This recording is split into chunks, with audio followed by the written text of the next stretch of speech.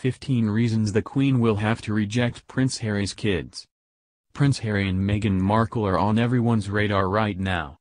That's because they've managed to become the royal family's it couple, so to speak.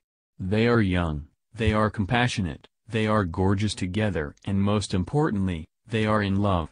So naturally, people can't help but wonder when these two crazy kids are going to start having children of their own. I mean, Prince George and Princess Charlotte could use a play date, right? And while everyone is going to be waiting on pins and needles for Meghan Markle's pregnancy announcement, we've got news for you: Harry and Meghan's children won't be on the priority list for Queen Elizabeth. And we know exactly why. Yes, Meghan and Harry's family is now going to be gossip fodder, but they won't be as important as the Duke and Duchess of Cambridge and their children. With that being said, we've got 15 reasons why Queen Elizabeth might one day have to reject Prince Harry and Meghan Markle's future children. Now, that's not to say that she doesn't like them or that she'll love them less than Kate and William's kids. Instead, it's just that they won't be as important. Check out our list below and let us know what you think. Prince William's children will always come first. It doesn't matter how many different ways you can put it, Prince William and his children will always come first. As the future King of England, William and Kate's children will have first dibs no matter what. And there's no changing the rulebook when it comes to that fact. Queen Elizabeth will have to reject Prince Harry's children just because there are 3 royal children that will always come ahead of them: Prince George, Princess Charlotte, and their future brother or sister, due sometime this year. Speaking about his desire to become a father, Harry has said, "I've longed for kids since I was very, very young. And so, I'm waiting to find the right person, someone who's willing to take on the job." He's talking about you, Meghan. Your move. Kate Middleton's power grab. Let's face it, Kate Middleton is one member of the royal family who absolutely loves being in the spotlight. There's no denying that the Duchess of Cambridge shines the most whenever all eyes on her. She loves the cameras and she loves all of the attention she gets for being Prince William's one and only wife. And she's very territorial about it, too. Meghan Markle will have a hard time fighting for media attention, especially with Kate Middleton in the way. Kate can grab that power all she wants, but at least Meghan knows where her heart is. She once said in an interview, "My parents came from little, so they made a choice to give a lot, buying turkeys for homeless shelters at Thanksgiving, delivering meals to people in hospices, giving spare change to those asking for it. Sounds like the perfect people's princess to me." Meghan Markle's American background. There's the fact that Meghan Markle is an American. Unlike Kate Middleton, she didn't come from an upper-middle-class British family with London connections. Prince Harry had to travel halfway around the world to find the woman of his dreams. Meghan was born and raised in Los Angeles and her parents divorced when she was just a wee toddler. Meghan didn't have the same upbringing that the royals, or even Kate Middleton, had. Still, Meghan seems undeterred. She once said, "It's all about balance, and I have so much happiness in my career and am fortunate to travel the world and see so many amazing things. It will also be nice to be anchored to something grounded and in the same place. Raising a family will be a wonderful part of that." They have a long shot for the throne. Technically speaking, Prince Harry's kids have a long shot for the throne. That's because there are so many people ahead of them. First up, you've got Queen Elizabeth, who doesn't look like she's going anywhere.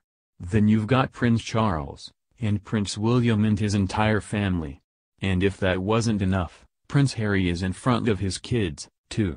A lot of the important members of the British royal family would have to be wiped out for any of Harry's kids to take the throne. It's just not going to happen. But does this really matter? Perhaps not. Because a lot of royal observers will say that Harry doesn't even want the title of king. He's got all the perks of being a royal without having to actually do the job. Prince William's king status. Let's also keep in mind that Prince William is Prince Charles and Princess Diana's eldest son.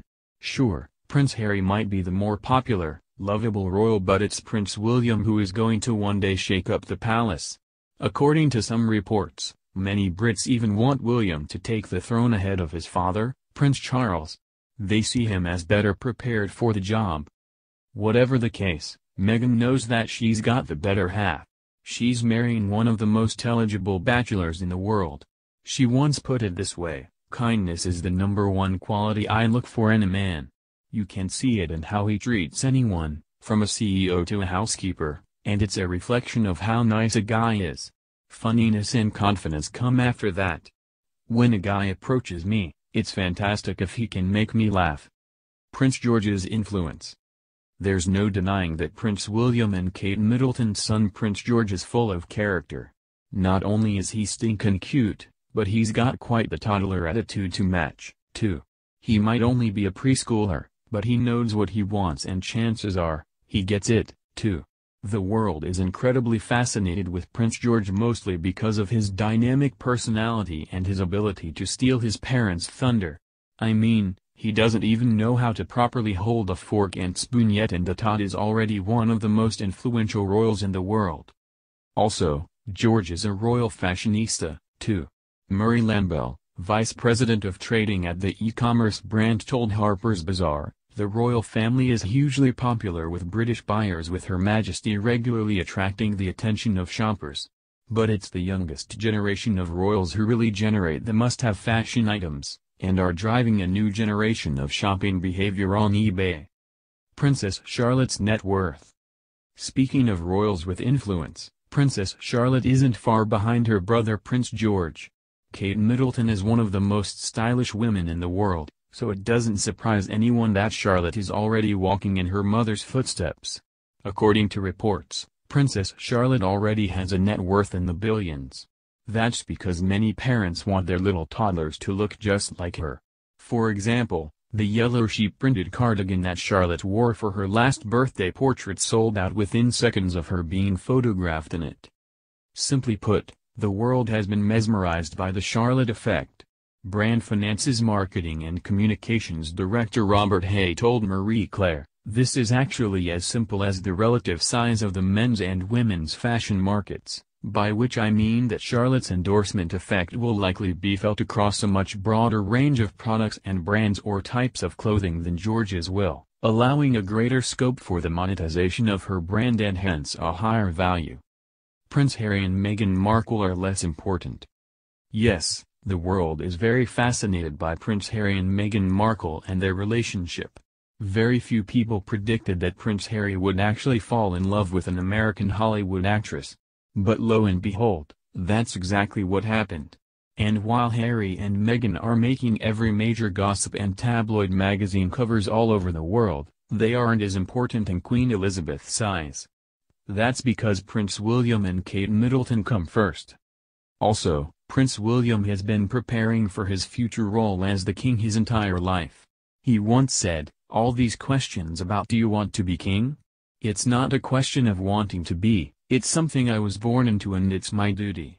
Wanting is not the right word. But those stories about me not wanting to be king are all wrong. They will be like Eugenie and Beatrice." Here's a sad reality. Unlike Kate Middleton and Meghan Markle, Princess Eugenie and her sister Princess Beatrice have actual royal blood running through their veins. But for some reason that we just can't explain, they have been rejected by the media. That's because royal fans simply don't care too much for them. In other words, they are second-tier royals and there's a strong possibility that Prince Harry's future children might be just like them. Also, Eugenie likes to brush off her status as though it isn't very important to her, even though it is. She has said, "How do I play the princess thing? I don't, really. I don't like talking about it much and find it annoying when people say things like, 'Oh, you're the princess.' One of my best friends jokingly says, 'Hi, princess,' and I say, 'Shut up.' It is one of the things that bugs me most in the world.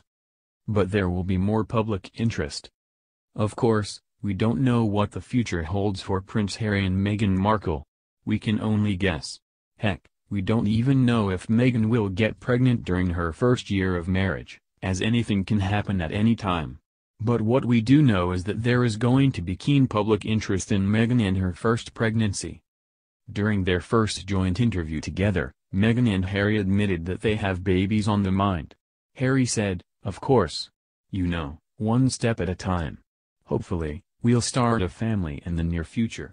Meghan, meanwhile, nodded her head in agreement. It's also important to note that the couple's future children will have the title Lady or Lord. This is due to a letters patent that King George V passed in 1917.